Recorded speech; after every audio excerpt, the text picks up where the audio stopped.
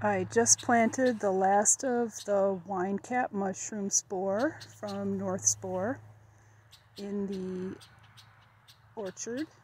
We have planted hazelnuts and chestnuts here.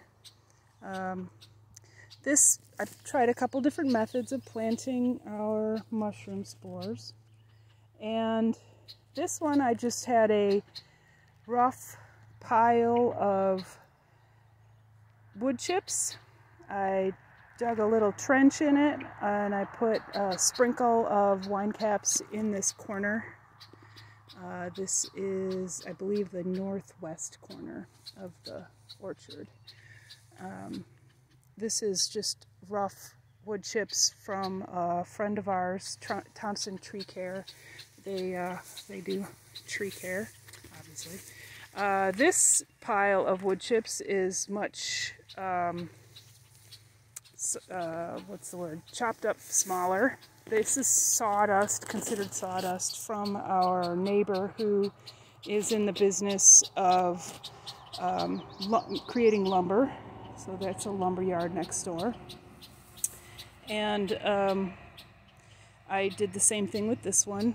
I had a pile here for a while, dug a trench in it, and put our spores in the middle of that. And then, ouch, I got a berry bush poking me here. So here we see some of our hazelnuts, and then another row of hazelnuts, and further over we have a couple of rows of chestnut trees.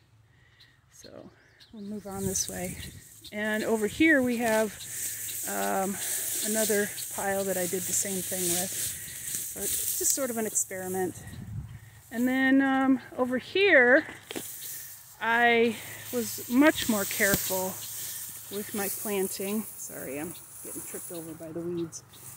Here I had cardboard down, wood chips, very specific how deep I made them. I made them at least 1 inch or 3 inches deep.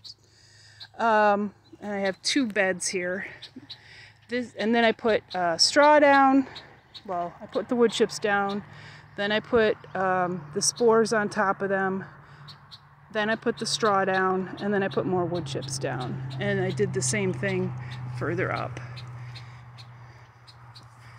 So this one is an experiment in that it is the smaller sawdust wood chips, which you can see isn't really sawdust. It's just smaller chips.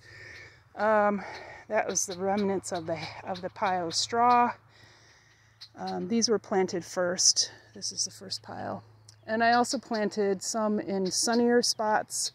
You can see this is the west side, and we have oak trees and our little old apple tree here. It's nice and shady over in this direction.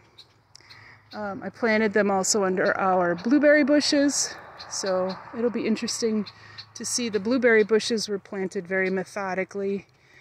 So we'll check back in a while, and maybe next year, who knows? Maybe they'll come up sooner than that, and maybe they won't come up at all. We'll see. Put a lot of work into this, but if they don't come up, I'm not gonna totally rule it out. I'll investigate and see what I did wrong. I'm hoping that as the wine caps mature, they'll mature with the hazelnuts. You can see the hazelnuts are starting to become adults. They're putting on some fruit this year. Oh, and this is the year of the caterpillar. We've got tent caterpillars going crazy this year everywhere. It's just awful. Anyway, it is July 2nd, 2021. It's a really nice day. It's in the 70s, and I have been planting wine cap mushroom spore for a couple of months, and keeping them in the refrigerator until I'm ready to plant. So hopefully they'll all come up. Thank you for watching for the Blue Spoon Farm.